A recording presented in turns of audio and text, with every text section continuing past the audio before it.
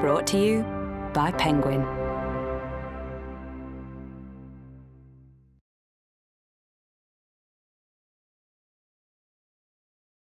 Parade's End by Madox Ford. Read by Bill Nighy. Some Do Not. Part 1, Chapter 1. The two young men, they were of the English public official class, sat in the perfectly appointed railway carriage. The leather straps to the windows were of virgin newness, the mirrors beneath the new luggage racks immaculate as if they had reflected very little. The bulging upholstery in its luxuriant, regulated curves was scarlet and yellow in an intricate, minute dragon pattern, the design of a geometrician in Cologne. The compartment smelt faintly, hygienically, of admirable varnish. The train ran as smoothly, Tietjens remembered thinking, as British gilt-edged securities. It travelled fast, yet had it swayed or jolted over the rail joints, except at the curve before Tunbridge or over the points at Ashford, where these eccentricities are expected and allowed for, McMaster, Tietjens felt certain, would have written to the company. Perhaps he would even have written to the Times. Their class administered the world, not merely the newly created Imperial Department of Statistics under Sir Reginald Ingleby. If they saw policemen misbehave, railway porters lack civility, an insufficiency of street lamps, defects in public services or in foreign countries, they saw to it either with nonchalant Balliol voices or with letters to the Times, asking in regretful indignation, "Has British this or that come to this?" Or they wrote, in the serious reviews of which so many still survived, articles taking under their care manners, the arts, diplomacy, inter-imperial trade, or the personal reputations of deceased statesmen and men of letters. McMaster, that is to say, would do all that. Of himself, Tietjens was not so certain. There sat McMaster, smallish, Whig, with a trimmed, pointed black beard, such as a smallish man might wear to enhance his already germinated distinction, black hair of a stubborn fibre, drilled down with hard metal brushes, a sharp nose, strong level teeth, a white butterfly collar of the smoothness of porcelain, a tie confined by a gold ring, steel blue speckled with black, to match his eyes, as Tietjens knew. Tietjens, on the other hand, could not remember what coloured tie he had on. He had taken a cab from the office to their rooms, had got himself into a loose-tailored coat and trousers, and a soft shirt, had packed quickly but still methodically a great number of things in an immense two-handled kit bag, which you could throw into a guard's van if need be. He disliked letting that man touch his things. He had disliked letting his wife's maid pack for him. He even disliked letting porters carry his kit bag. He was a Tory. And as he disliked changing his clothes, there he sat, on the journey, already in large brown, hugely welted and nailed golf boots, leaning forward on the edge of the cushion, his legs apart, on each knee an immense white hand, and thinking vaguely. McMaster, on the other hand, was leaning back, reading some small unbound printed sheets, rather stiff, frowning a little. Tietjens knew that this was for McMaster an impressive moment. He was correcting the proofs of his first book. To this affair, as Tietjens knew, there attached themselves many fine shades. If, for instance, you had asked McMaster whether he were a writer, he would have replied with the merest suggestion of a depreciatory shrug. "No, dear lady." But of course no man would ask the question of anyone so obviously a man of the world. And he would continue with a smile, "Nothing so fine. A mere trifler at odd moments, a critic, perhaps. Yes, a little of a critic." Nevertheless, McMaster moved in drawing-rooms that, with long curtains, blue china plates, large patterned wallpapers and large quiet mirrors, sheltered the long-haired of the arts. And as near as possible to the dear ladies who gave the at-homes, McMaster would keep up the talk, a little magisterially. He liked to be listened to with respect when he spoke of Botticelli, Rossetti, and those early Italian artists whom he called the primitives. Tietjens had seen him there, and he didn't disapprove. For if they weren't, these gatherings, society, they formed a stage on the long and careful road to a career in a first-class government office. And utterly careless as Tietjens imagined himself of careers or offices, he was, if sardonically, quite sympathetic towards his friends' ambitiousnesses. It was an odd friendship, but the oddnesses of friendships are a frequent guarantee of their lasting texture. The youngest son of a Yorkshire country gentleman, Tietjens himself was entitled to the best that first-class public offices and first-class people could afford. He was without ambition, but these things would come to him as they do in England. So he could afford to be negligent of his attire, of the company he kept, of the opinions he uttered. He had a little private income under his mother's settlement, a little income from the Imperial Department of Statistics. He had married a woman of means, and he was, in the Tory manner, sufficiently a master of flouts and jeers to be listened to when he spoke. He was 26, but very big, in a fair, untidy Yorkshire way. He carried more weight than his age warranted.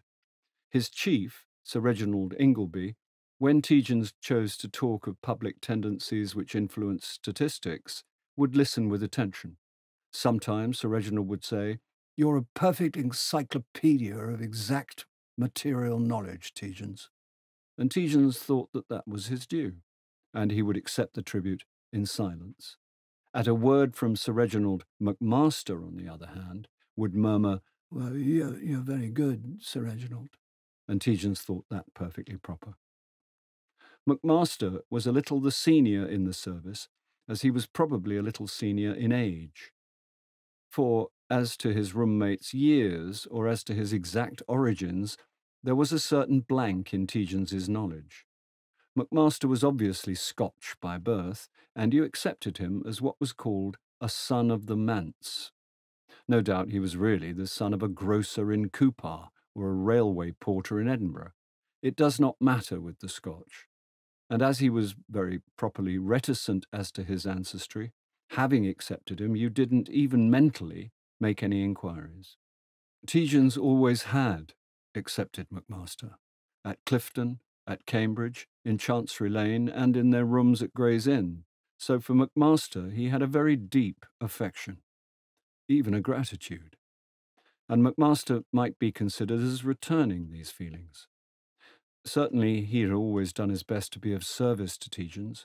Already at the Treasury and attached as private secretary to Sir Reginald Ingleby, whilst Tietjens was still at Cambridge, McMaster had brought to the notice of Sir Reginald Tietjens' many great natural gifts, and Sir Reginald, being on the lookout for young men for his ewe lamb, his newly found department, had very readily accepted Tietjens as his third in command.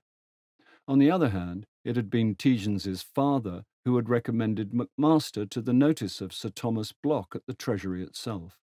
And indeed the Tietjens family had provided a little money, that was Tietjens's mother really, to get McMaster through Cambridge and install him in town. He had repaid the small sum, paying it partly by finding room in his chambers for Tietjens when in turn he came to town.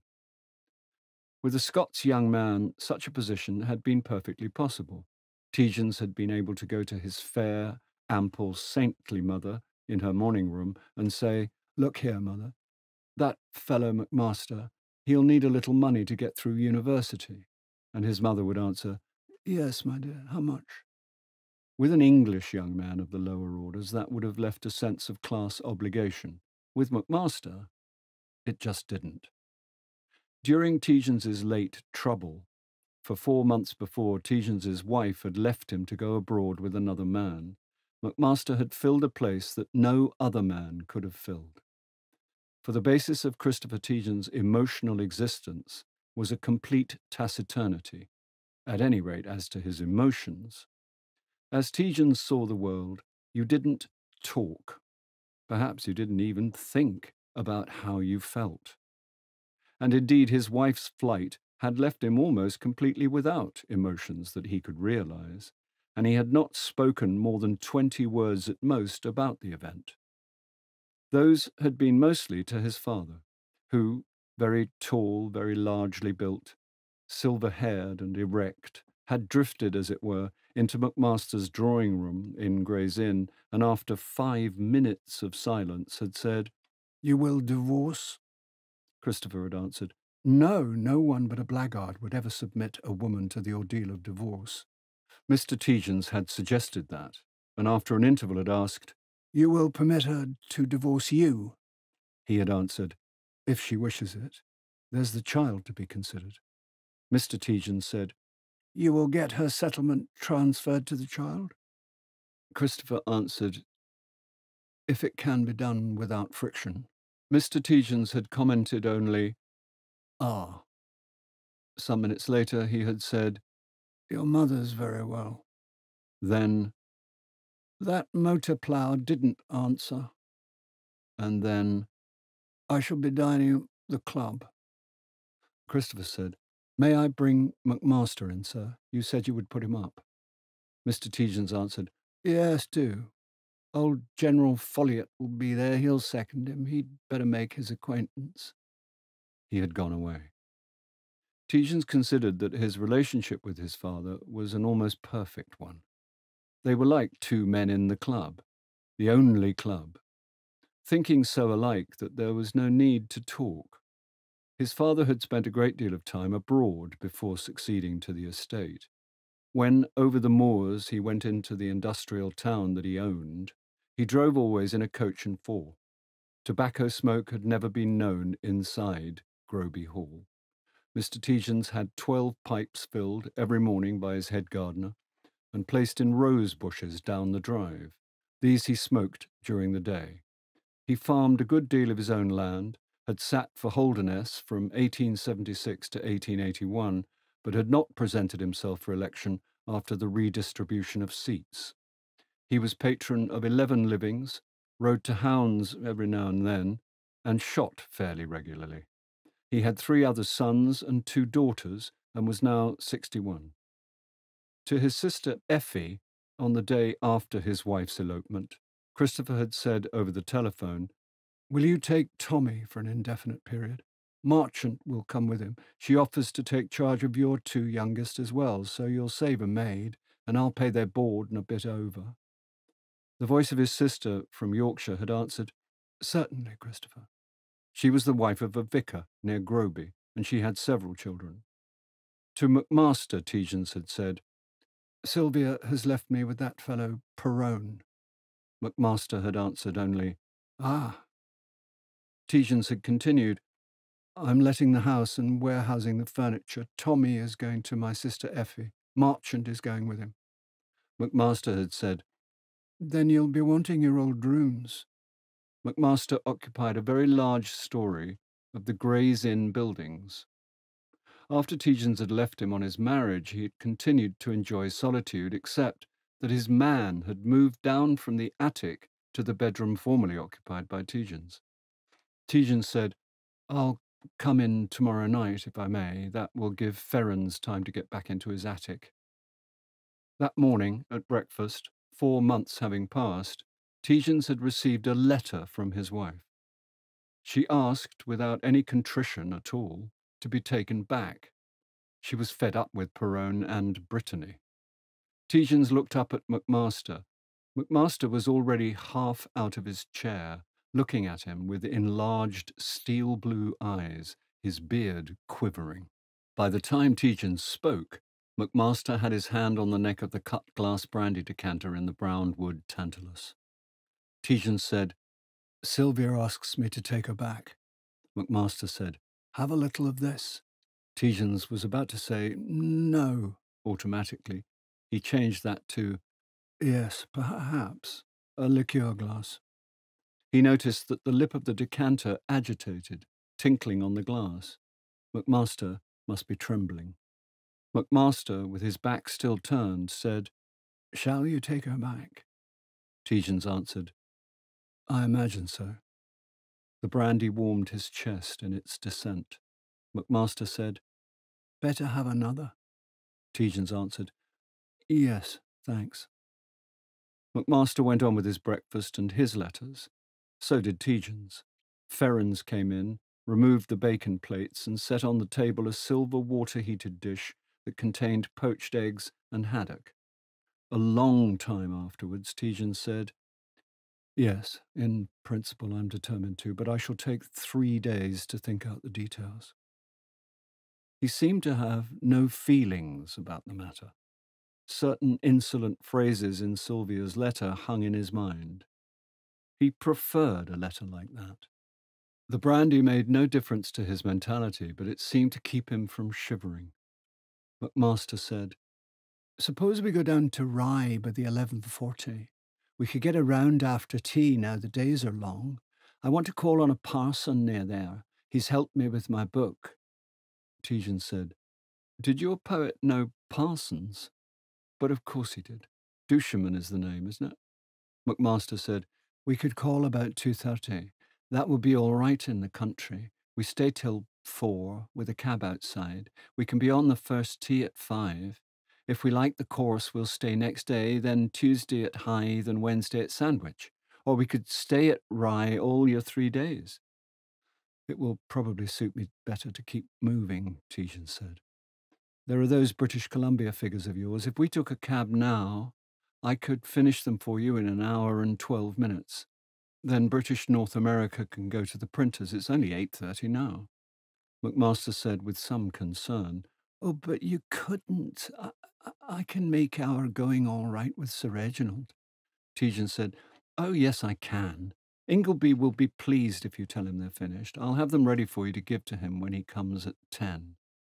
McMaster said, "What an extraordinary fellow you are, Chrissy. Almost a genius." "Oh," Tegens answered, "I was looking at your papers yesterday after you'd left, and I got most of the totals in my head. I was thinking about them before I went to sleep. I think you make a mistake in overestimating the pull of Klondike this year on the population. The passes are open, but relatively no one is going through. I'll add a note to that effect." In the cab, he said, "I'm sorry to bother you with my beastly affairs, but how will it affect you and the office?" "The office," McMaster said. "Not at all. "It is supposed that Sylvia is nursing Mrs. Satterthwaite abroad. As for me, I wish—" He closed his small, strong teeth. "I wish you had dragged the woman through the mud. By God, I do. Why should she mangle you for the rest of your life? She's done enough." Tegens gazed out over the flap of the cab. That explained a question.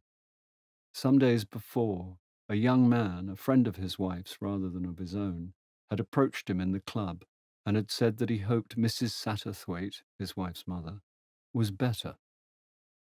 He said now, "I see. Mrs. Satterthwaite has probably gone abroad to cover up Sylvia's retreat. She's a sensible woman, if a bitch." The hansom ran through nearly empty streets, it being very early for the public official quarters. The hooves of the horse clattered precipitately. Tegens preferred a hansom, horses being made for gentlefolk. He had known nothing of how his fellows had viewed his affairs. It was breaking up a great numb inertia to inquire. During the last few months, he had employed himself in tabulating from memory the errors in the Encyclopaedia Britannica, of which a new edition had lately appeared. He had even written an article for a dull monthly on the subject. It had been so caustic as to miss its mark, rather. He despised people who used works of reference, but the point of view had been so unfamiliar that his article had galled no one's withers except, possibly, McMaster's.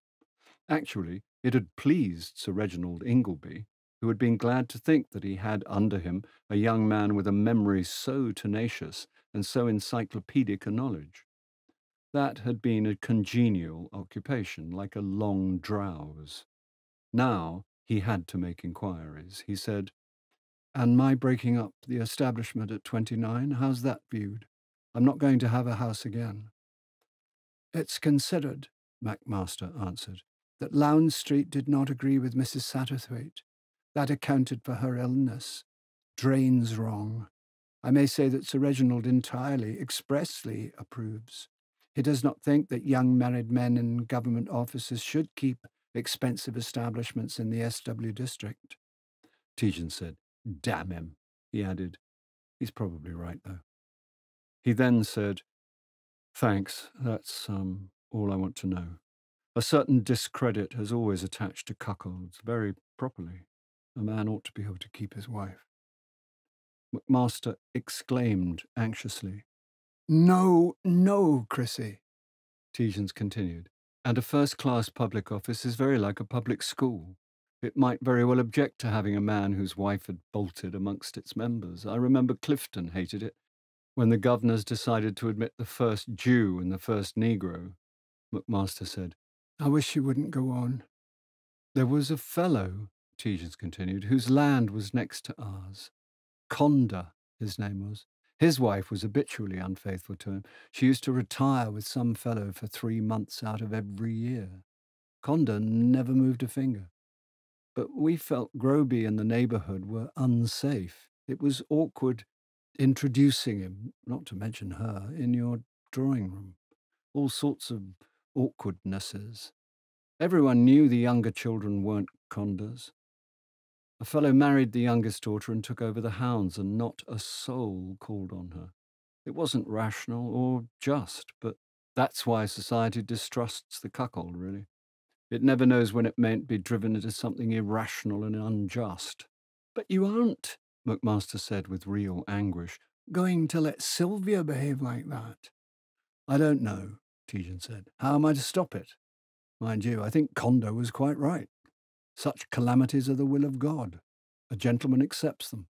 If the woman won't divorce, he must accept them, and it gets talked about. You seem to have made it all right this time.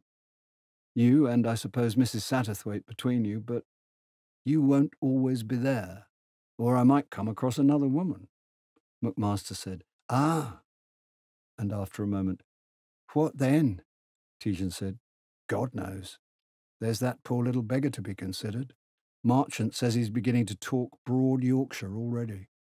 McMaster said, If it wasn't for that, that would be a solution. Tejan said. Ah. When he paid the cabman, in front of a grey cement portal with a gabled arch, reaching up, he said, "You've been giving the mare less licorice in her mash. I told you she'd go better." The cabman, with a scarlet, varnished face, a shiny hat, a drab boxcloth coat, and a gardenia in his buttonhole, said, Ah, trust you to remember, sir. In the train, from beneath his pile of polished dressing and dispatch cases, Tejan had thrown his immense kit bag with his own hands into the guard's van. McMaster looked across at his friend. It was, for him, a great day. Across his face were the proof sheets of his first small, delicate-looking volume. A small page, the type black and still odorous. He had the agreeable smell of the printer's ink in his nostrils. The fresh paper was still a little damp. In his white, rather spatulate, always slightly cold fingers was the pressure of the small, flat gold pencil he had purchased especially for these corrections. He had found none to make. He had expected a wallowing of pleasure, almost the only sensuous pleasure he'd allowed himself for many months. Keeping up the appearances of an English gentleman on an exiguous income was no mean task, but to wallow in your own phrases, to be rejoiced by the savour of your own shrewd porkinesses, to feel your rhythm balanced and yet sober, that is a pleasure beyond most, and an inexpensive one at that. He had had it from mere articles on the philosophies and domestic lives of such great figures as Carlyle and Mill, or on the expansion of intercolonial trade. This was a book. He relied upon it to consolidate his position. In the office, they were mostly born, and not vastly sympathetic. There was a sprinkling, too, it was beginning to be a large one, of young men who had obtained their entry by merit or by sheer industry. These watched promotions jealously, discerning nepotic increases of increment and clamouring amongst themselves at favouritisms. To these he had been able to turn a cold shoulder. His intimacy with Tejan's permitted him to be rather on the born side of the institution. His agreeableness, he knew he was agreeable and useful to Sir Reginald Ingleby, protecting him in the main from unpleasantness. His articles had given him a certain right to austerity of demeanour. His book he trusted to let him adopt an almost judicial attitude. He would then be the Mr. McMaster, the critic, the authority. And the first-class departments are not adverse to having distinguished men as ornaments to their company. At any rate, the promotion of the distinguished are not objected to. So McMaster saw, almost physically, Sir Reginald Ingleby perceiving the impressment with which his valued subordinate was treated in the drawing-rooms of Mrs. Leamington, Mrs. Cressy, the Honourable Mrs. de Lamoux. Sir Reginald would perceive that, for he was not a reader himself of much else than government publications, and he would feel fairly safe in making easy the path of his critically gifted and austere young helper. The son of a very poor shipping clerk in an obscure Scotch harbour town, McMaster had very early decided on the career that he would make. As between the heroes of Mr. Smiles, an author enormously popular in McMaster's boyhood, and the more distinctly intellectual achievements open to the very poor Scot, McMaster had no difficulty in choosing. A pit lad may rise to be a mine owner. A hard, gifted, unsleeping Scots youth pursuing unobtrusively and unobjectionably a course of study and of public usefulness will certainly achieve distinction, security, and the quiet admiration of those around him. It was the difference between the may and the will, and McMaster had no difficulty in making his choice. He saw himself by now almost certain of a career that should give him, at 50, a knighthood, and long before that a competence, a drawing-room of his own, and a lady who should contribute to his unobtrusive fame, she moving about in that room amongst the best of the intellects of the day, gracious, devoted, a tribute at once to his discernment and his achievements. Without some disaster, he was sure of himself. Disasters come to men through drink, bankruptcy, and women. Against the first two, he knew himself immune, though his expenses had a tendency to outrun his income, and he was always a little in debt to Tietjens. Tietjens, fortunately, had means. As to the third, he was not so certain. His life had necessarily been starved of women, and arrived at a stage when the female element might, even with due respect to caution, be considered as a legitimate feature of his life. He had to fear a rashness of choice due to that very starvation. The type of woman he needed, he knew to exactitude. Tall, graceful, dark, loose-gowned, passionate yet circumspect, oval-featured, deliberative, gracious to everyone around her. He could almost hear the very rustle of her garments.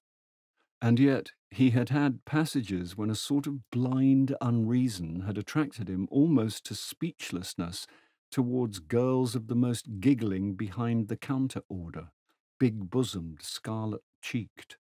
It was only Tietjens who had saved him from the most questionable entanglements. "Hang it," Tietjens would say. "Don't get messing around that trollop. All you could do with her would be to set her up in a tobacco shop and she would be tearing your beard out inside the quarter. Let alone, you can't afford it." And McMaster, who would have sentimentalized the plump girl to the tune of Highland Mary, would for a day damn Tietjens up and down for a coarse brute. But at the moment he thanked God for Tietjens. There he sat, near to 30, without an entanglement, a blemish on his health, or a worry with regard to any woman. With deep affection and concern, he looked across at his brilliant junior, who hadn't saved himself. Tietjens had fallen into the most barefaced snare, into the cruelest snare of the worst woman that could be imagined. And McMaster suddenly realized that he wasn't wallowing, as he'd imagined that he would, in the sensuous current of his prose. He had begun spiritedly with the first neat square of a paragraph. Certainly his publishers had done well by him in the matter of print. Whether we consider him as the imaginer of mysterious, sensuous, and exact plastic beauty, as the manipulator of sonorous, rolling and full-mouthed lines, of words as full of colour as were his canvases, or whether we regard him as the deep philosopher, elucidating and drawing his illumination from the arcana of a mystic hardly greater than himself, to Gabriel Charles Dante Rossetti, the subject of this little monograph must be accorded the name of one who has profoundly influenced the outward aspects, the human contacts, and all those things that go to make up the life of our higher civilization as we live it today. McMaster realized that he'd only got thus far with his prose, and had got thus far without any of the relish he'd expected. And that then he had turned to the middle paragraph of page 3, after the end of his exordium. His eyes wandered desultorily along the line. The subject of these pages was born in the western central district of the metropolis in the year. The words conveyed nothing to him at all. He understood that that was because he hadn't got over that morning. He had looked up from his coffee cup over the rim and had taken in a blue-grey sheet of notepaper in Tidjens's fingers, shaking, inscribed in the large, broad-nibbed writing of that detestable harridan. And Tidjens had been staring with the intentness of a maddened horse at his, McMaster's, face. And grey, shapeless, the nose like a pallid triangle on a bladder of lard. That was Tidjens' face. He could still feel the blow, physical, in the pit of his stomach. He had thought Tidjens was going mad, that he was mad. It had passed. Tidjens had assumed the mask of his indolent, insolent self. At the office, but later, he had delivered an extraordinarily forceful and quite rude lecture to Sir Reginald on his reasons for differing from the official figures of population movements in the Western Territories. Sir Reginald had been much impressed.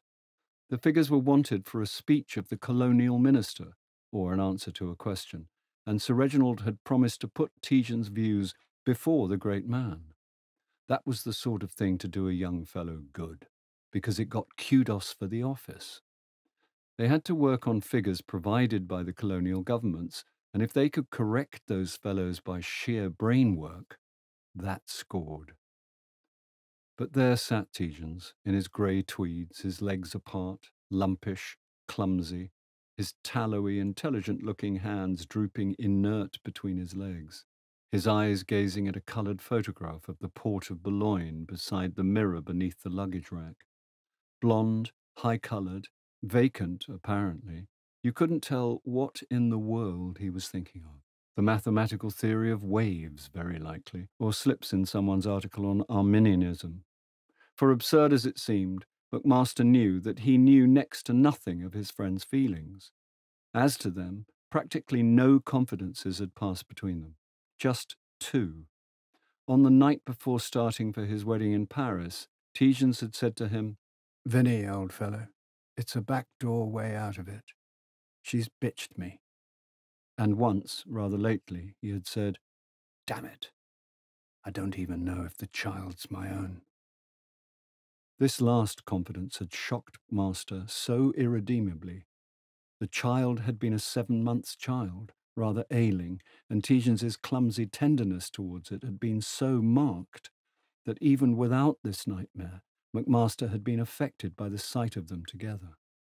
That confidence, then, had pained McMaster so frightfully, it was so appalling, that McMaster had regarded it almost as an insult.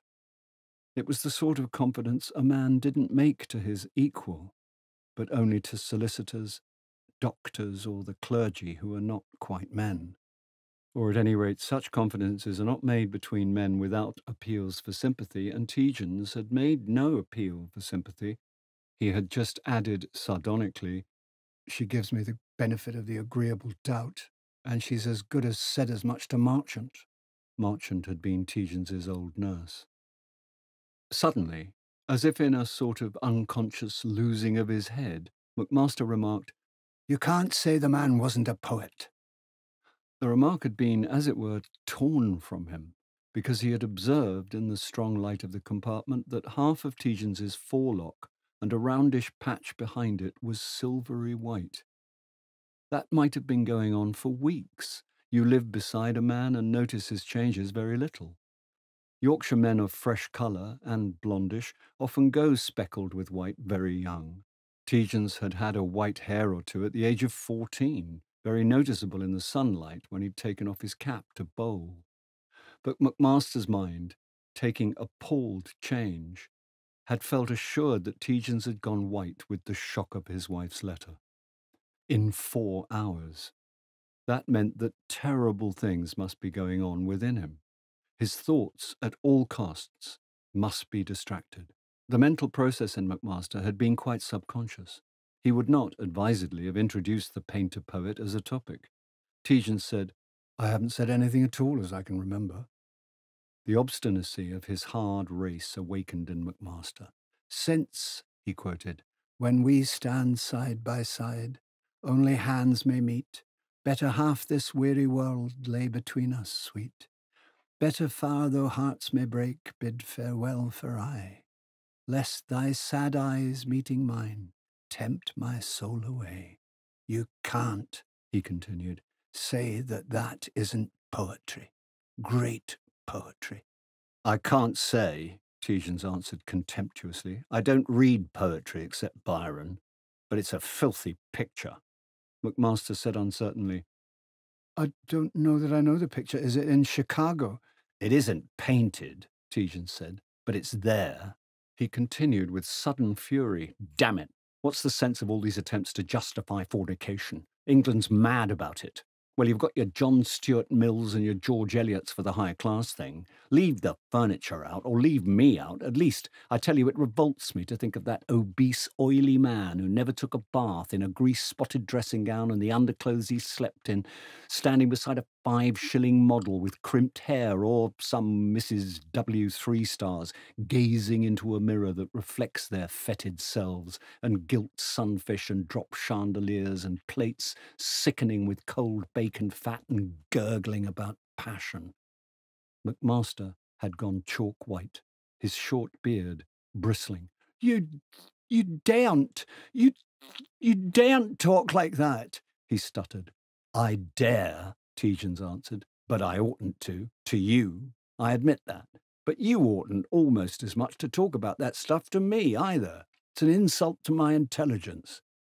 Certainly, McMaster said stiffly. The moment was not opportune. I don't understand what you mean, Tidgens answered. The moment can never be opportune. Let's agree that making a career is a dirty business, for me as for you.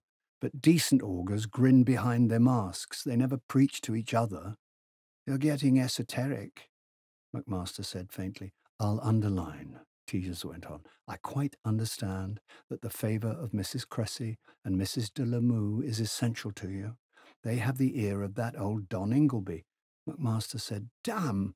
I quite agree, Tidgens continued. I quite approve. It's the game as it's always been played. It's the tradition, so it's right. It's been sanctioned since the days of the Précieux's ridicule. You've a way of putting things, McMaster said. I haven't, Tidgens answered. It's just because I haven't that what I do say sticks out in the minds of fellows like you who are always fiddling about after literary expression. But what I do say is this. I stand for monogamy. McMaster uttered a "you" of amazement. Tidgens answered with a negligent "I." He continued, I stand for monogamy and chastity and for no talking about it. Of course, if a man who's a man wants to have a woman, he has her. And again, no talking about it. He'd no doubt be in the end better and better off if he didn't, just as it would probably be better for him if he didn't have the second glass of whiskey and soda. You call that monogamy and chastity? McMaster interjected. I do, Tidgens answered. And it probably is. At any rate, it's clean. What is loathsome is all your fumbling in placket holes and polysyllabic justification by love. You stand for lachrymose polygamy. That's all right if you can get your club to change its rules. You're out of my depth, McMaster said. I'm being very disagreeable. You appear to be justifying promiscuity. I don't like it. I'm probably being disagreeable, Tidgens said. Jeremiahs usually are. But there ought to be a 20 years close time for discussions of sham sexual morality. Your Paolo and Francesca and Dante's went very properly to hell, and no bones about it. You don't get Dante justifying them, but your fellow whines about creeping into heaven. He doesn't, McMaster exclaimed. Tietjens continued with equanimity. Now your novelist who writes a book to justify his every 10th or 5th seduction of a commonplace young woman in the name of the rights of shop boys. I'll admit, McMaster coincided, that Briggs is going too far. I told him only last Thursday at Mrs. Lamou's. I'm not talking of anyone in particular, Tietjens said. I don't read novels. I'm supposing a case. And it's a cleaner case than that of your pre-Raphaelite horrors. No, I don't read novels, but I follow tendencies. And if a fellow chooses to justify his seductions of uninteresting and viewy young females along the lines of freedom and the rights of man, it's relatively respectable. It would be better just to boast about his conquests in a straightforward and exultant way, but you carry joking too far sometimes, McMaster said. I've warned you about it. I'm as solemn as an owl, Tietjens rejoined. The lower classes are becoming vocal. Why shouldn't they? They're the only people in this country who are sound in wind and limb. They'll save the country if the country's to be saved. And you call yourself a Tory, McMaster said. The lower classes, Tietjens continued equably, such of them as get through the secondary schools, want irregular and very transitory unions. During holidays, they go together on personally conducted tours to Switzerland and such places. Wet afternoons, they pass in their tiled bathrooms, slapping each other hilariously on the backs and splashing white enamel paint about. You say you don't read novels, McMaster said, but I recognize that quotation. I don't read novels, Tietjens answered. I know what's in 'em. There has been nothing worth reading written in England since the 18th century, except by a woman. But it's natural for your enamel splashers to want to see themselves in a bright and variegated literature. Why shouldn't they? It's a healthy human desire, and now that printing and paper are cheap, they get it satisfied. It's healthy, I tell you, infinitely healthier than... He paused. Then what? McMaster asked. I'm thinking, Tietjens said. Thinking how not to be too rude. You want to be rude, McMaster said bitterly, to people who lead the contemplative, the circumspect life. It's precisely that, Tietjens said. He quoted, She walks, the lady of my delight, a shepherdess of sheep. She is so circumspect and right, she has her thoughts to keep. McMaster said, Confound you, Chrissy, you know everything. Well, yes, Tietjens said musingly. I think I should want to be rude to her. I don't say I should be. Certainly I shouldn't if she were good-looking, or if she were your soul's affinity. You can rely on that. McMaster had a sudden vision of Tietjens' large and clumsy form walking beside the lady of his, McMaster's, delight, when ultimately she was found, walking along the top of a cliff amongst tall grass and poppies and making himself extremely agreeable with talk of Tasso and Cimabue. All the same, McMaster imagined, the lady wouldn't like Tietjens. Women didn't, as a rule. His looks and his silences alarmed them, or they hated him, or they like him very much indeed. And McMaster said conciliatorily, Yes, I think I could rely on that. He added, All the same, I don't wonder that... He'd have been about to say, I don't wonder that Sylvia calls you immoral. For Tietjens' wife alleged that Tietjens was detestable. He bored her, she said, by his silences. When he did speak, she hated him for the immorality of his views. But he did not finish his sentence, and Tietjens went on, All the same, when the war comes, it will be these little snobs who will save England, because they've the courage to know what they want and to say so. McMaster said loftily, You're extraordinarily old-fashioned at times, Chrissy. You ought to know as well as I do that a war is impossible, at any rate with this country in it, simply because... He hesitated and then emboldened himself. We, the circumspect, yes, the circumspect classes, will pilot the nation through the tight places. War, my good fellow, Tietjens said. The train was slowing down preparatorily to running into Ashford. Is inevitable, and with this country plumb centre in the middle of it, simply because you fellows are such damned hypocrites. There's not a country in the world that trusts us. We're always, as it were, committing adultery, like your fellow, with the name of heaven on our lips." He was jibing again at the subject of McMaster's monograph. He never, McMaster said in almost a stutter, he never whined about heaven." "He did," Tejan said. "The beastly poem you quoted ends, 'Better far though hearts may break, since we dare not love, part till we once more may meet in a heaven above.'" And McMaster, who had been dreading that shot, for he never knew how much or how little of any given poem his friend would have by heart, McMaster collapsed, as it were, into fussily getting down his dressing cases and clubs from the rack, a task he usually left to a porter. Tegens, who, however much a train might be running into a station he was bound for, sat like a rock until it was dead still, said, "Yes, a war is inevitable. Firstly, there's you fellows who can't be trusted. And then there's the multitude who mean to have bathrooms and white enamel, millions of them all over the world, not merely here. And there aren't enough bathrooms and white enamel in the world to go round. It's like you polygamists with women. There aren't enough women in the world to go round to satisfy your insatiable appetites. And there aren't enough men in the world to give each woman one. And most women want several. So you have divorce cases. I suppose you won't say that because you're so circumspect and right there shall be no more divorce. Well, war is as inevitable as divorce." McMaster had his head out of the carriage window and was calling for a porter. On the platform, a number of women in lovely sable cloaks with purple or red jewel cases, with diaphanous silky scarves flying from motor hoods, were drifting towards the branch train for Rye under the shepherding of erect, burdened footmen. Two of them nodded to Tegens. McMaster considered that he was perfectly right to be tidy in his dress.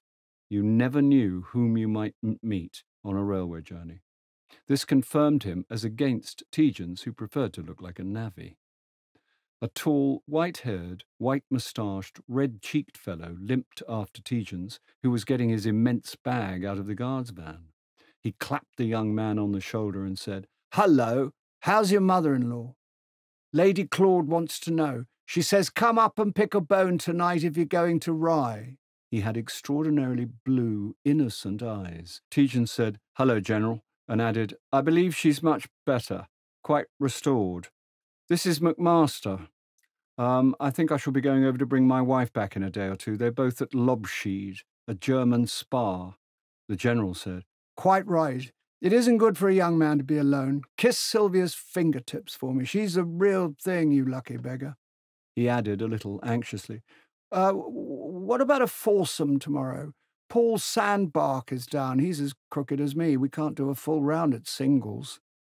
"It's your own fault," Tejan said. "You ought to have gone to my bone setter. Settle it with McMaster, will you?" He jumped into the twilight of the guard's van. The General looked at McMaster, a quick, penetrating scrutiny. "You're the McMaster," he said. "You would be if you're with Chrissy." A high voice called, "General, General, I want a word with you," the General said, "about the figures in that article you wrote about Pondo land. Figures are all right, but we shall lose the beastly country. But we'll talk about it after dinner tonight. You'll come up to Lady Claudine's?" McMaster congratulated himself again on his appearance. It was all very well for Tegens to look like a sweep. He was of these people. He, McMaster, wasn't. He had, if anything, to be an authority, and authorities wear gold tie rings and broadcloth. General Lord Edward Campion had a son, a permanent head of the Treasury Department that regulated increases of salaries and promotions in all the public offices. Tegens only caught the Rye train by running alongside it, pitching his enormous kit bag through the carriage window and swinging on the footboard. McMaster reflected that if he had done that, half the station would have been yelling, "Stand away there!" As it was Tegens, a station master was galloping after him to open the carriage door and grinningly to part, "Well caught, sir," for it was a cricketing county.